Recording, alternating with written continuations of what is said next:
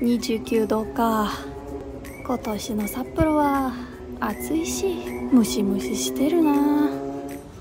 今日の仕事はもう終わりましたよ。昼前に終わるなんて最高ですね。よし、何しよっかな。とりあえずお腹が空いたので食べるところを探そっか。さて何食べようかな。この辺食べ物屋さんはたくさんあるけど意外とお昼に来ないんだよな。おっと、何かこの辺良さそうですね。いろいろな看板がありますね。このビルは来たことないな。ハンバーグ、スープカレー、居酒屋。牛カツってなんだ。食べたことないな。とんかつはよく聞くけど牛カツもあるんだ。へえ。まだラストオーダーにはなってないはずだね。よし、ちょっと行ってみようか。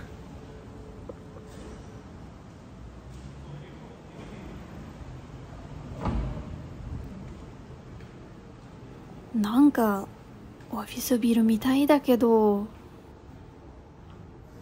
本当に食べ物屋さんはあるのかな。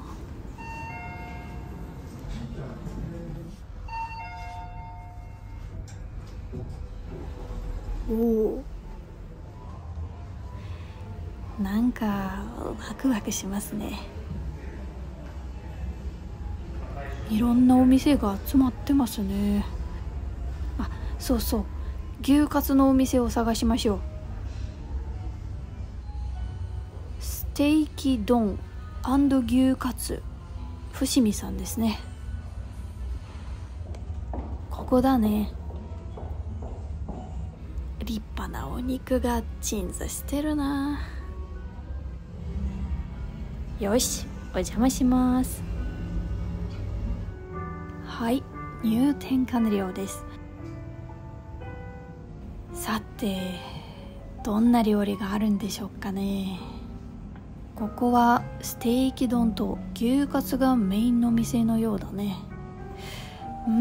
牛カツ食べたいんだけど黒毛和牛か道産牛か選べるみたい。ちょっと高いけどせっかくなので黒毛和牛の赤身にしましょうか。よし、注文完了しました。メニューの写真だと結構レアな感じだったけどカツってことは揚げるんだよね。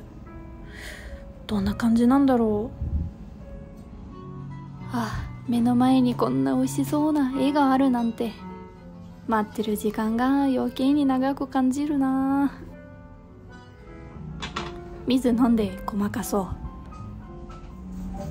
失礼します。お待たせいたしました。こちら牛カツ保存の赤身になります。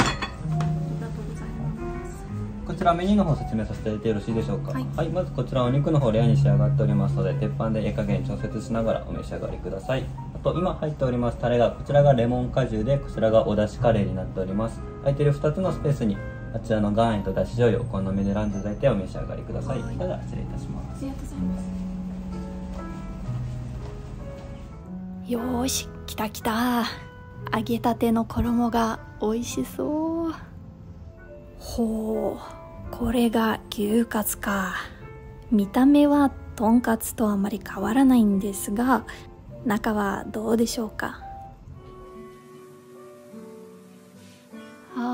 美しい赤身。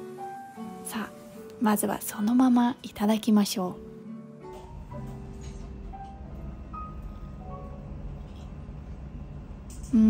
柔らかくて本当に濃厚。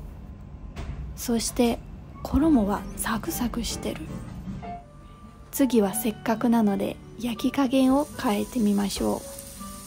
この音がまたいいですね。自分の好みの焼き具合にできるのはなかなか楽しいかも。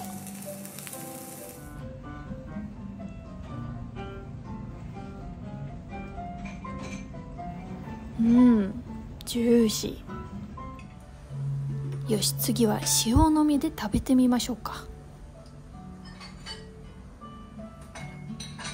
あ、ちょっとかけすぎちゃったかも。まあいいか。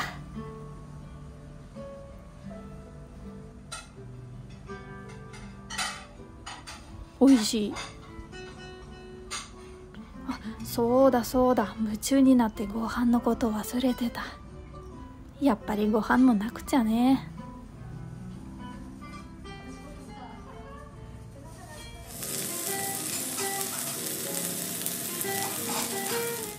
さあ次は特製のカレーダレにつけていただきます。カツとカレーってやっぱりいいコンビだよね。香ばしくて美味しいです。ちょっと悩むな。まだお昼だし、まあ見るだけ。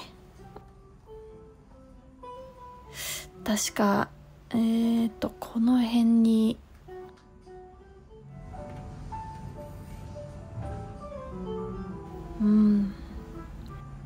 もう仕事も終わってるしね。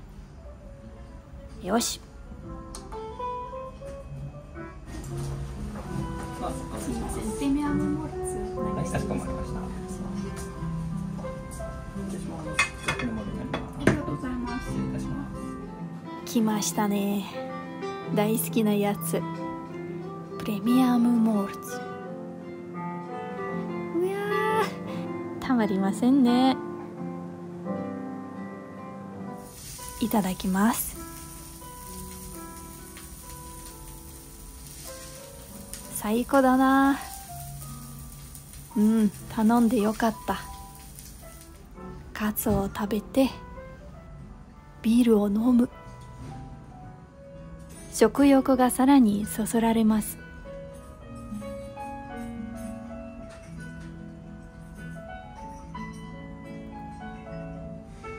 平日の昼から飲めるビールっていつもより美味しい気がします。ちょっとくつろぎすぎちゃいましたね。昼から肉とビール最高でした。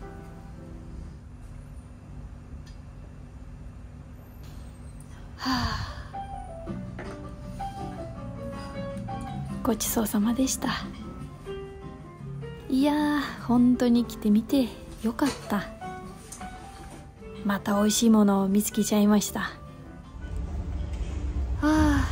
満足満足。なかなかいい気分。ビール飲んで出たのに外が明るいって不思議な感覚ですね。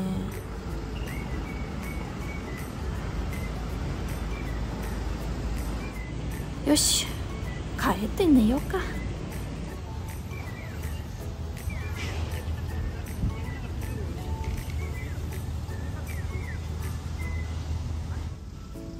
毎日昼前に仕事が終えればいいのにな。